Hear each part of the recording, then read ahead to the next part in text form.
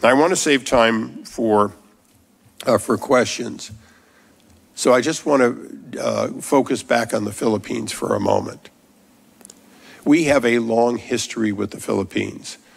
We didn't keep all of our promises, but President Issa, you support war crimes.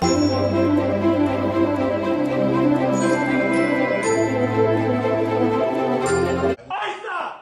U.S. out of the Philippines. Get the U.S. out of the Philippines. End U.S. support for war crimes. Look. U.S. bases out now! U.S. bases out now! Yo, you killed 1.5 million of our kababayan! You killed 1.5 million of our kababayan during the Philippine-American War! You continue to kill us! The U.S. does not defend the Philippines! The U.S. does not defend the Philippines! It only defends its interests and its assets in the Philippines! In fact, you kill us! You kill us and our kababayan! You are only interested in supporting war criminals like Romualdez, like Marcos, like Duterte. U.S. bases out now! U.S. bases out now! U.S. bases out now!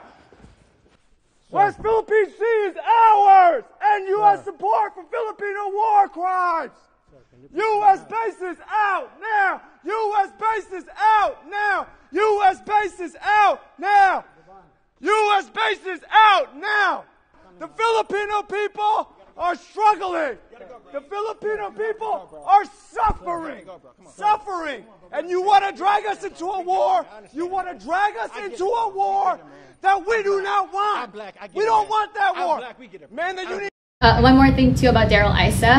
He has like hundreds of thousands in investment in BlackRock. So him pushing like I don't know how much money into the Philippines so that, quote, they can protect us from China, but really the money goes to war crimes in the Philippines and like human rights violations. He's profiting off of that. Like many members of Congress are profiting off of war.